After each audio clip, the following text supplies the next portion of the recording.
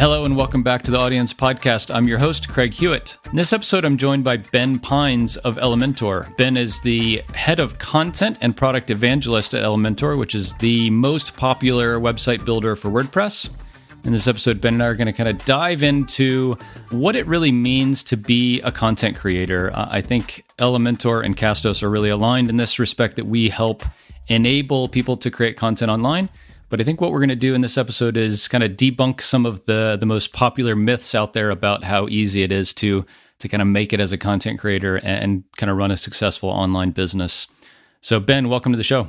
Yeah, thank you. Hi, Craig. Hi, how's it going? It's great. I can't wait to dive in. It's my favorite topic. Awesome. I like taking a bit of a contrarian stance on this. I think that in a way, it's our responsibility as people that create content online to not just say, yeah, all you do is, spin up a WordPress site, use Elementor, start a podcast, get an audience, and you're going to be making, $100,000 a year right off the bat. And I think it's important for folks to say, yeah, you could, but there's a lot of things you have to do before you can get there. Because otherwise, I think a lot of people would be quitting their jobs and trying to do this. And I think you and I can both attest that this is hard, right? There's a lot of competition out here, and there's a lot of stuff that we all have to do. So yeah, I think let's start there. What's your kind of experience and stance on this?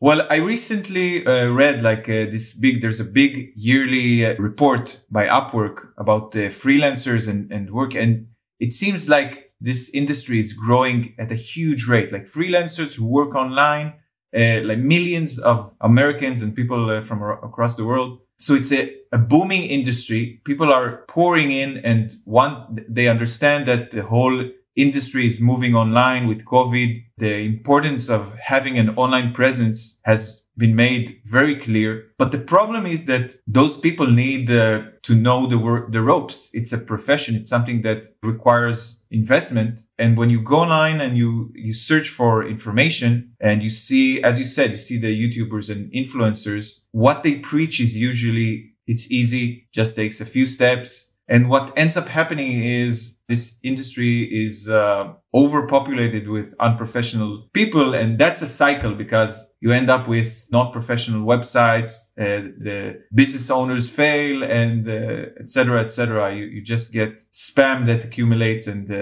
regenerates itself. As you're kind of describing this, I'm just nodding my head and say, yeah. And I have a handful of common traits that come to mind for me, just in content creation in general, but also with podcasting.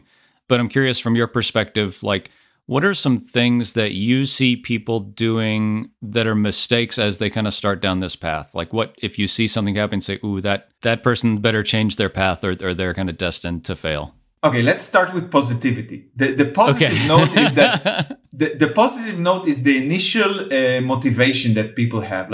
I want to I don't know if someone wants to be a digital nomad, travel across the world, have a creative profession, create something. It doesn't matter if it's a website or a podcast or a YouTube channel. People now are earning their living doing that. That's the initial positive starting point.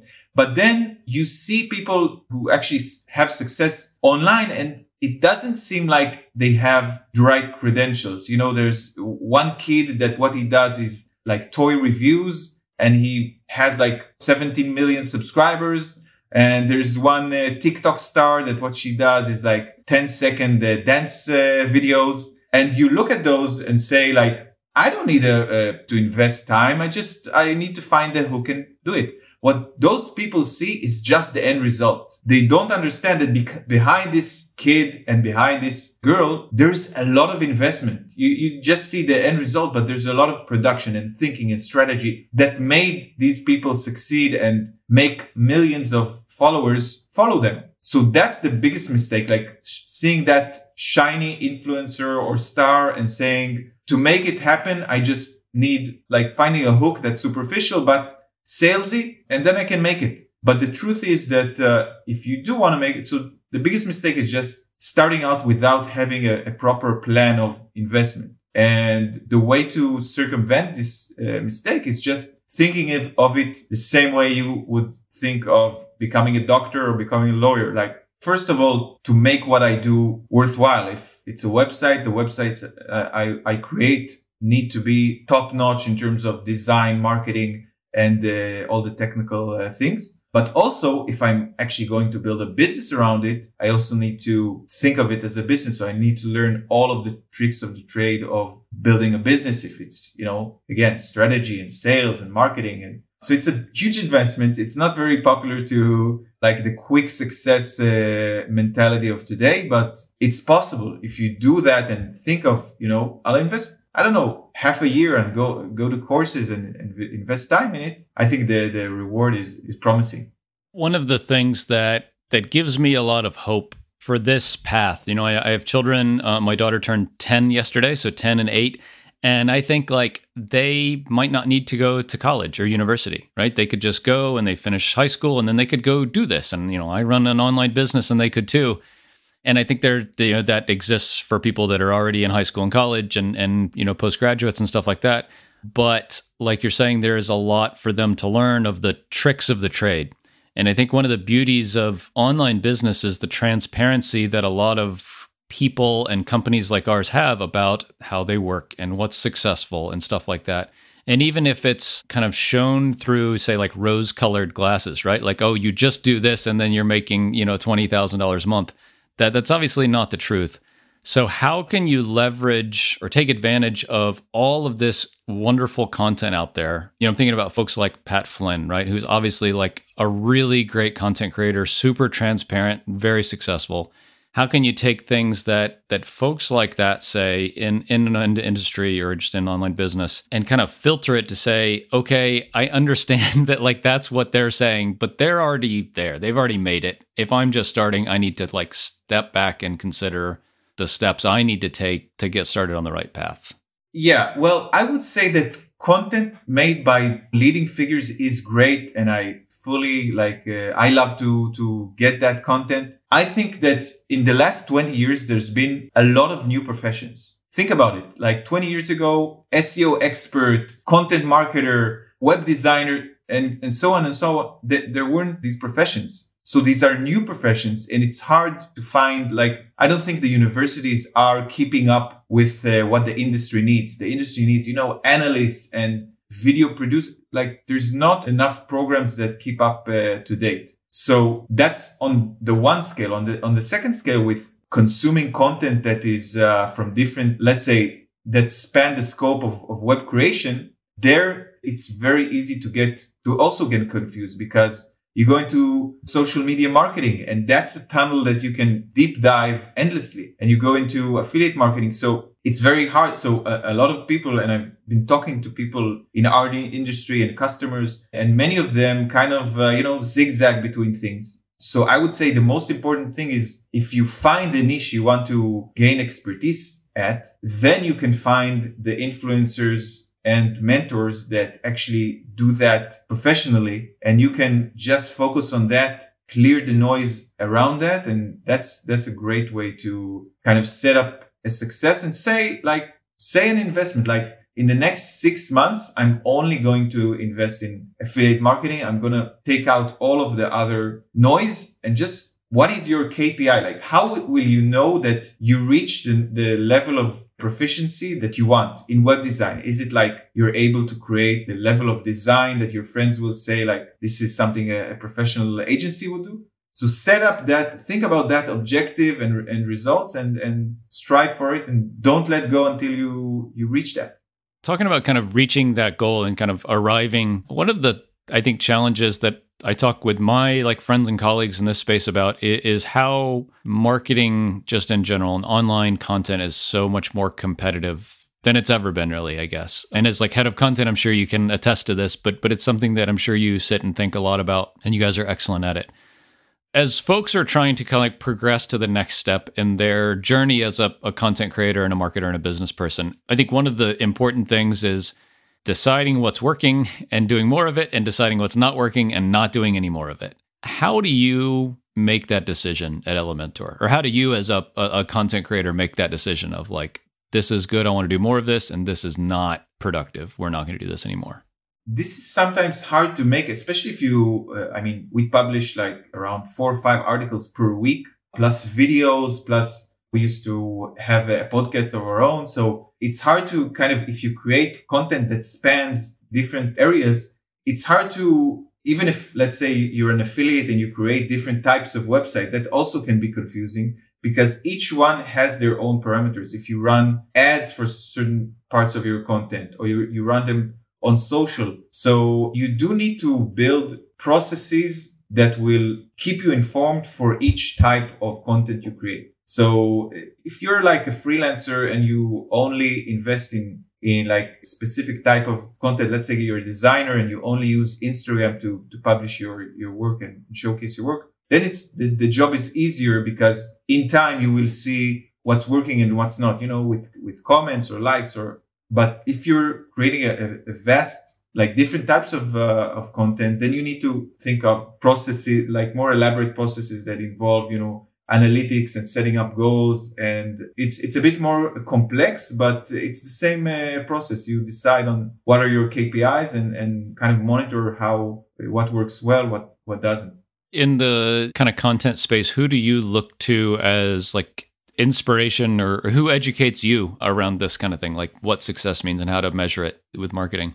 Well, I recently had a webinar with one of my heroes, Andy Crestodina. So he did a whole episode about analytics for web designers, because this is a topic that usually people who actually build the website don't monitor the results. So analytics is like originally thought of as a tool for, you hire an SEO professional or a marketing person. But actually, the people who build it, it's much more obvious that the people who build the site need to check and make sure that what they build actually has an impact on the business. So someone builds a website not just to make sure the branding is good and the site looks good. They have a business goal. They want customers to go in, look, and buy from them. So here, measurement is very important. So this is what Andy talks about. That's on the measurement aspects. And I tend to switch between the different people that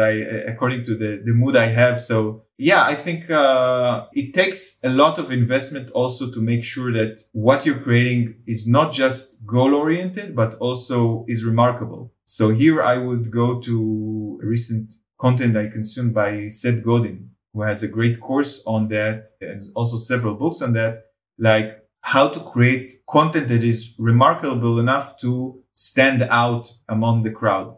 And he has a whole philosophy on that. But one of the things that he preaches is like, what you're saying can form an opinion. You can say something that forms an opinion on something, and that has power. Like if you think of a regular article that compares different things like website versus a landing page. I don't know. You think of creating this article. So one of the ways is just, thinking about the pros and cons and creating a moderate comparison between the two. But a different approach would be, I'll take a stance. And it's clear for someone reading is this guy cares about this topic and he wants us to think in a certain direction. So that's just one tip that you can do to make sure the content actually makes an impact and is not just technically organized to be friendly to search engines. Yeah, he has several really good, like Purple Cow comes to mind from Seth Godin as one of like his most popular books. Yeah, he's an amazing marketer. As you're describing that kind of trade-off or differences in approaches is something that we are focusing a lot on right now, which is like we need to write about things that people are interested in and already searching for. So like writing for SEO to answer questions that, our customers or potential customers already have.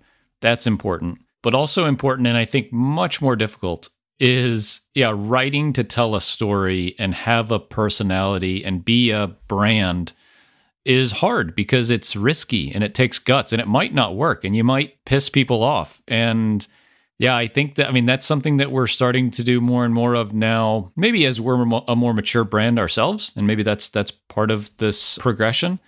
But I find it daunting almost to make that leap and say, we're going to say, this is the best tool for this product or this, goal or whatever. And this is the best approach for monitoring your marketing efforts. Like I find it a little daunting to just really take a stance. Like as a company, like me personally, I'm fine with taking a stance, but as a company, I find it a little daunting. Like, I don't know, have you guys found that difficult to really pick a side and not piss off the other parties? it's risky. You pick a side and then you can make mistakes. And the product that you recommended, let's take the extreme approach. It turns out to be, I don't know, a scam or something. And you ended up. So I just wanted to help. But that's what's cool about this industry and this, when you become a creative person, like someone who creates content or creates something, I think the thrill is like exploring the boundaries. Like you have to, the thing is you have to piss some people off. You can't be just for the general crowd. You have to, and again, Seth Godin talks a lot about the minimum viable audience that you pick a certain personality type and you just delight them and everyone else you piss off. I think there's a lot of value in this. And I think if you think long term, if you think like extreme, I want to eventually be invited to, I don't know, TED Talks or something. Nobody is going to invite you if all of your career you pick the medium, like not careful and not saying things. So if you want in 10 years to be invited there, you need to kind of take a stand. I think also Nassim Taleb talks about this in his book, Black Swan. The people that actually make it big are the ones that take the risks. Okay, so you kind of wanted to switch gears a little bit to get your take on things that like Elementor as a company and a group that sees a ton of people doing things on websites and in WordPress and online. Like, what are you excited about? Like, what are you starting to see that people are doing or is becoming more popular that folks maybe aren't aware of yet and like maybe we need to be thinking about?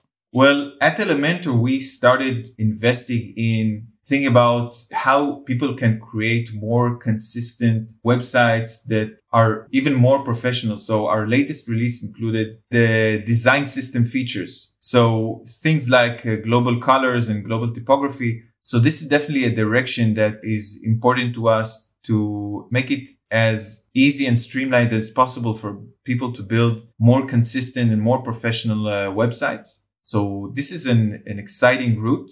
Something that I'm kind of constantly amazed by is the challenge of kind of keeping brand identity consistent as our website and the parts of our website grow. So I think that what you're talking about with the design components is really great because I think it's easy, especially with WordPress, where it's so easy to just add another plugin or add another thing that does something on your site and then it has its own style. So the ability to control that kind of all the way through makes a lot of sense. And that's actually a project that we're kind of embarking on internally now, is just kind of auditing everything we do to make sure that, all the typography is the same, all the buttons are the same color and the same size, shape, and fonts and all this kind of stuff. So that's really cool. I'll have to check it out. One thing that we're recording this episode on Thanksgiving Day in the US, and so Black Friday is tomorrow.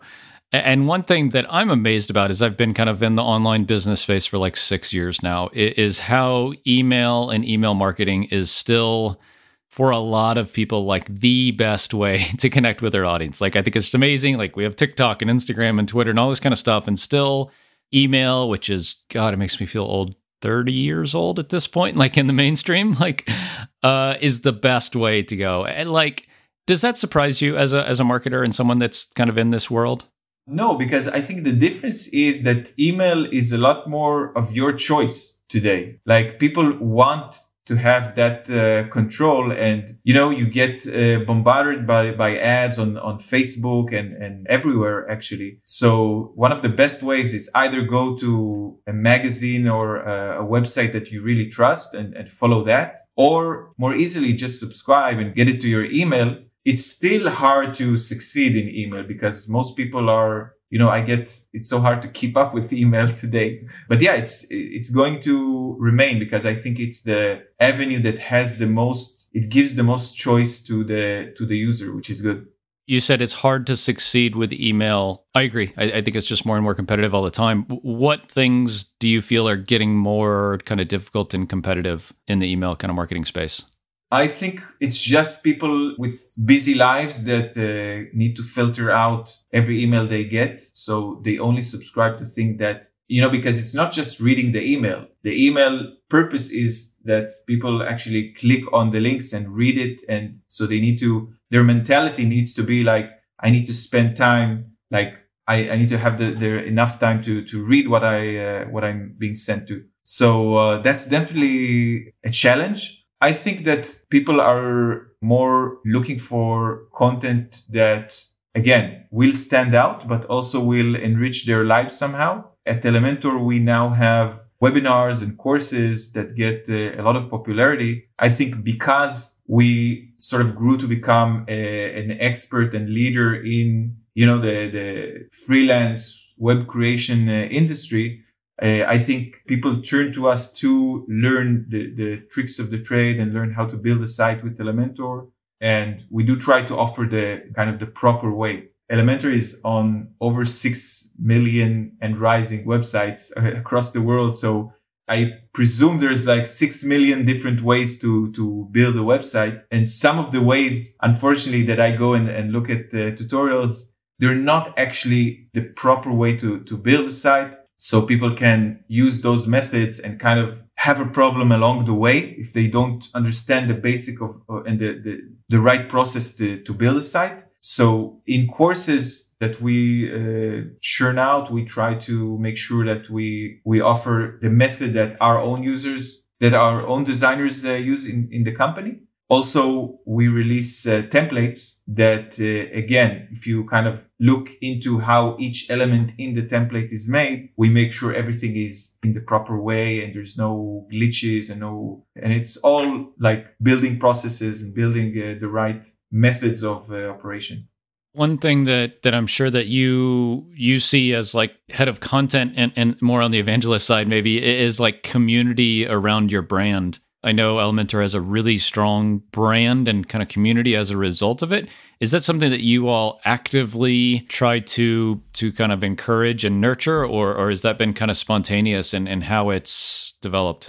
Yeah, for sure. We have a whole department meant for community. This has been a vital part of our company since day one. It's a whole ecosystem. This ecosystem has needs. And I think a lot of companies don't think of the whole ecosystem, and it's a problem. And the huge advantage with an ecosystem is that it's like a rainforest. You get all of, different parts nourishing each other. So you have add-on developers that create hundreds of ways to extend Elementor, make it a bigger project than it is, because we have a limited set of developers that work according to our priority. And by having others develop add-ons, it just expanded the product immensely. You have developers and designers that meet at meetups, online meetups now, and talk about exchange methods and exchange the business tips. And you have just people who need websites for their business. So for us, meeting them and getting insights from them is very crucial, and actually it also impacts the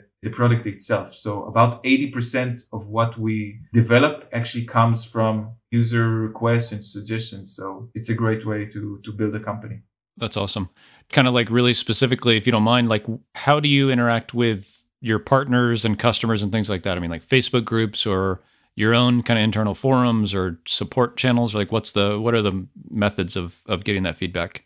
So there's one Facebook group that has grown to like 85,000 members. Well, ours is 2,500 maybe, I think. So I feel I'm ashamed. Well, it started, it's not just 4 years ago. It was that, okay, that number. And also there are different groups across Facebook that are led by leaders that we interact with and communicate with. So we make sure there's a common discussion and everything. If something needs our attention, we're on it. Also, we started meetups. It started not a long time before COVID started. So now we moved it to online meetups. But basically everything we do, we try to make it, we consider the aspects of community. So even if we have a feature release, we create the content. So I would say that for me personally, and for a lot of Elementor employees, it's actual direct conversation. Like a lot of the insights are received from just, we know the key figures and the leading designers, and we talk to them and we gain insights. So I still believe that there's a huge value in just taking someone for like a weekly conversation with someone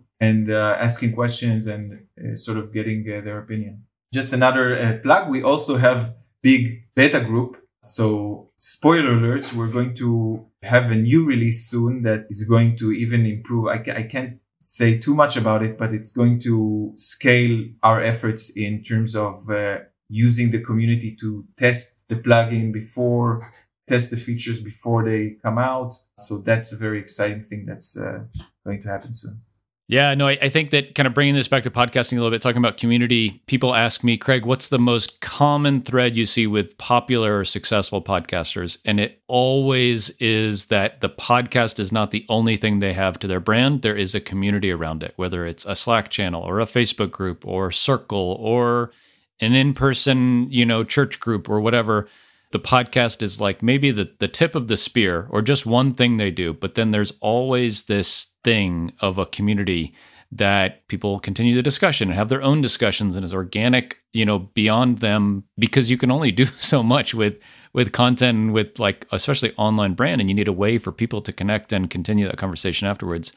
I think some people are scared of that because they say oh, I'm going to have an online business, or I'm going to have a podcast where I just sit and talk for 30 minutes in the mic and then everybody listens and then I have this business. But amazingly, I think that the community gets that almost offline analog feel back that we all really connect with. And to me, I think that's why it is so common in successful brands.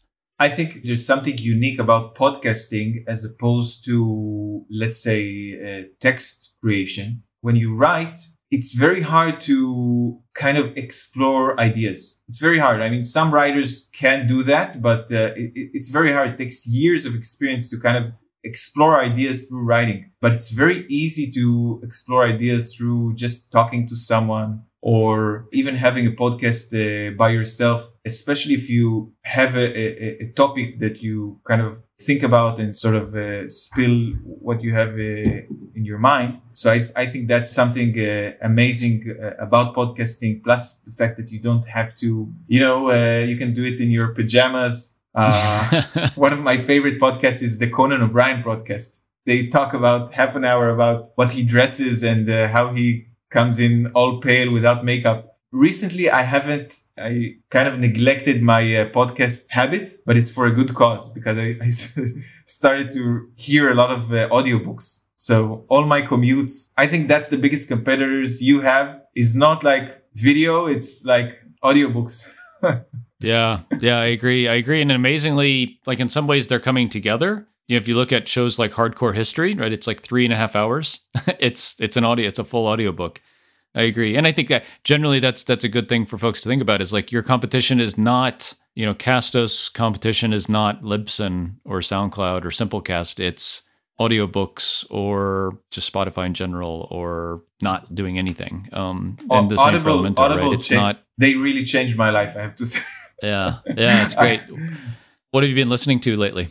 Oh, again, I'm I had a bug where I just had to start reviving my book consumption. So just the classics. I love classic books like this. The recent one is Sylvia Plath, the Bell Jar. So yeah, just those books. I don't know, Henry Miller and yeah.